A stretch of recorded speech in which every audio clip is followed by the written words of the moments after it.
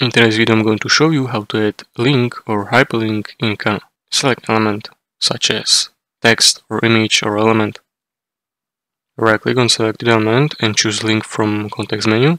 If you're using text, highlight text and click on link icon that appears in the toolbar. For images or other elements, click on element and then click on 3 dots in the toolbar at the top, visible, and select link. You can also press Ctrl+K as shortcut.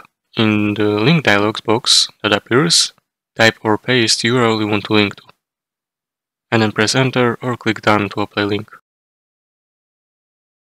After adding link, select element again to see link options, and you can edit it by clicking on link icon that appears, or you can remove link by clicking on trash icon. You can copy and test link. You can also test link by clicking on open a new tab to ensure it works correctly.